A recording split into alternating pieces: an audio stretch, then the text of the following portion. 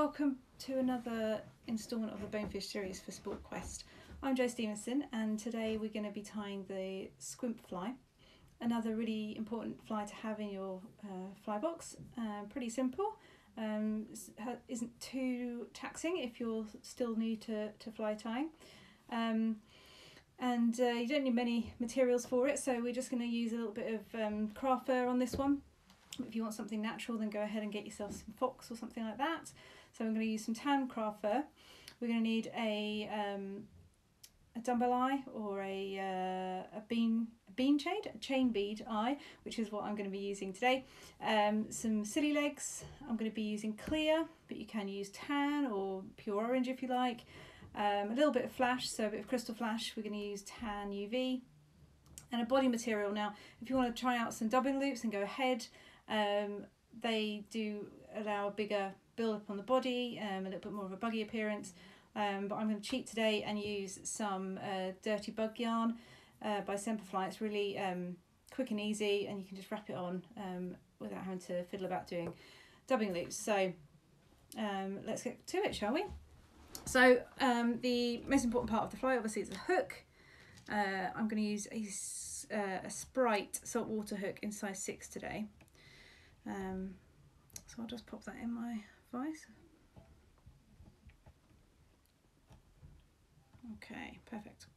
So wrapping onto the hook with your thread, I'm going to use an orange because I do like a little bit of orange in my bonefish flies.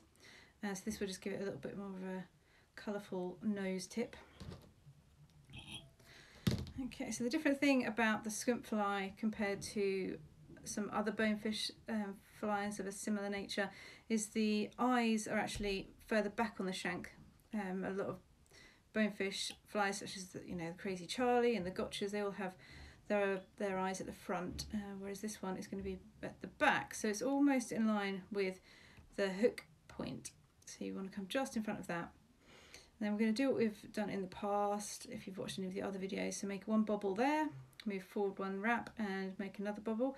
That makes a little seating area for your eyes to sit in.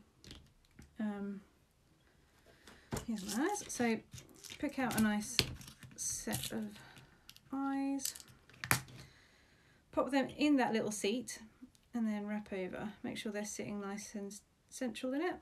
And then we're going to do an X wrap. So over the top, under the bottom and over the other way. So a figure of 8 or an X wrap, you'll hear it called.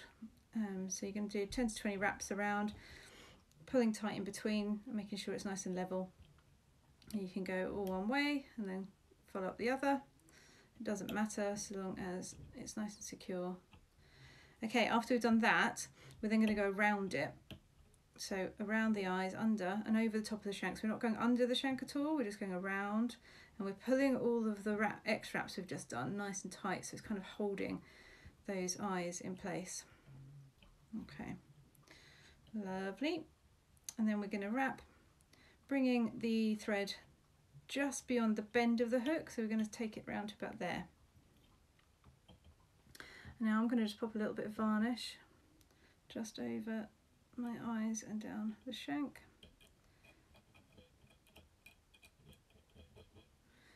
Lovely. Okay, so time to put the tail in. So like I said, I'm using a bit of craft fur today. So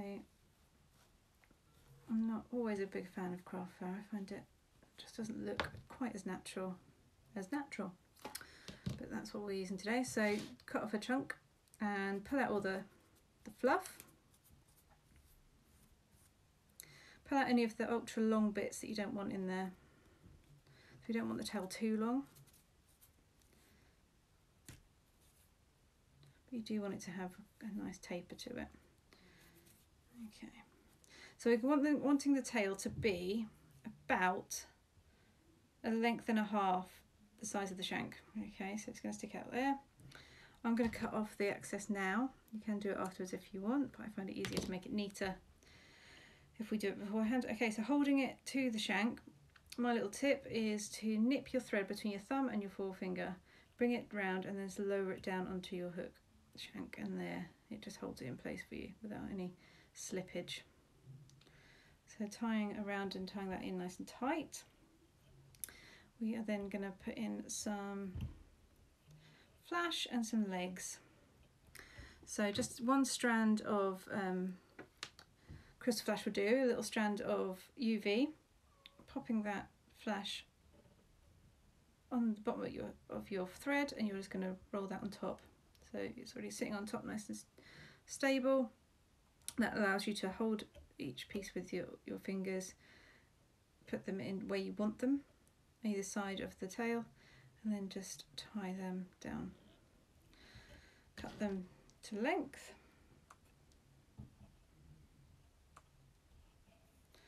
Okay, nice. Now we're going to pop the some crazy legs on, so get yourself some rubber legs, and I am going to use some clear. Now find out what's half, pinch there, and do exactly the same as you did with your flash, so wrapping underneath your thread and on top of your shank, and then lining your legs up so they're either side of the shank, and then tying it down so they sit nicely kind of either side of your tail.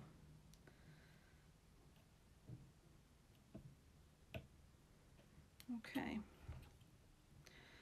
so just tidy up there. Then I'm going to take the thread in front of the eyes and up to, sorry, in front of the eyes, and that's where we're leaving it there. So I'm going to put the body in.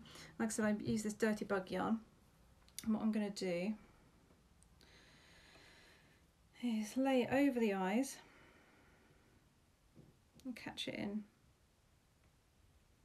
front of the eyes, and then just tidy it up towards the eye of the hook.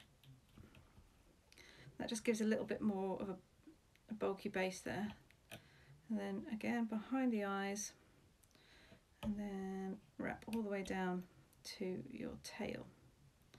Tidy up a little bit, and then take your thread all the way back to the eye of the hook.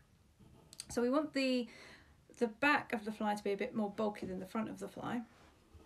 So when you start wrapping, you can do, you know, 2 or 3 extra throws towards the back, nice and neatly, and then when you come towards the front of the fly, just taper it down a bit. Okay, when you get to the eyes, the dumbbell eyes, we're going to go X wraps over, underneath, and again a couple of wraps here, and then go back and do it again, just to build up a little bit more bulk.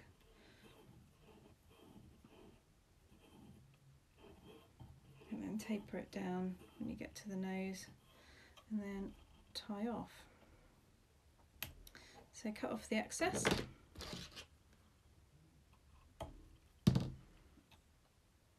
More wraps around just to make sure it's nice and tied down.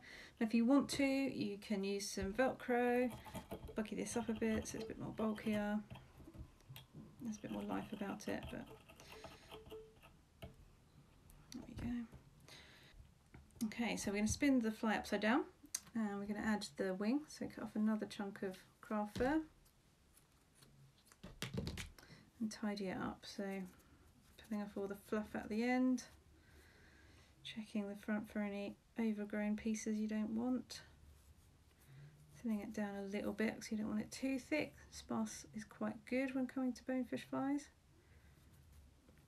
Okay, so we want this to be roughly just above the hook point, not quite as long as the tail.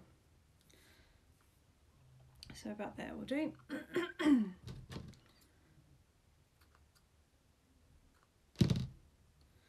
Okay, so holding that down,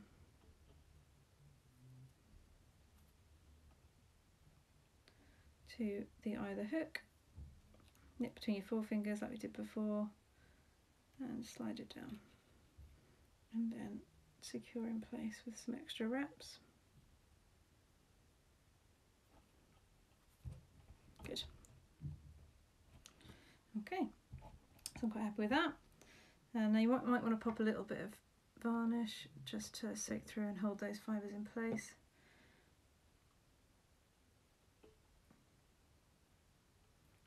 Okay, so now we need to pop on our final pair of legs. Again, I'm going to use clear,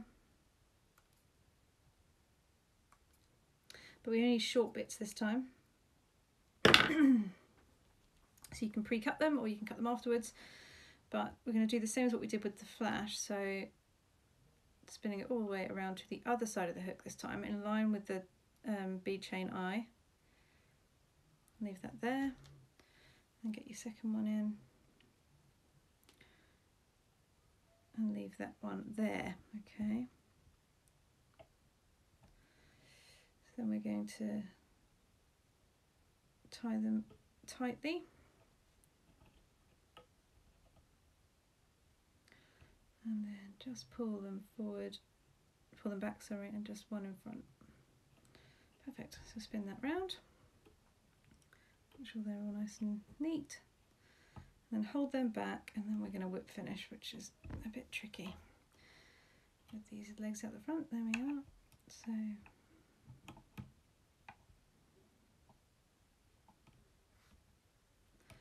whip finish, cut off your excess. Just make sure your legs are roughly the same lengths, and then finish with a little bit of varnish just to make sure. You might want to, once the varnish is dry, pop a little bit of UV just to bonefish proof the fly. There we go. So that's the Squimp fly. Nice little fly, good to have in your bonefish box. So good luck tying. See ya.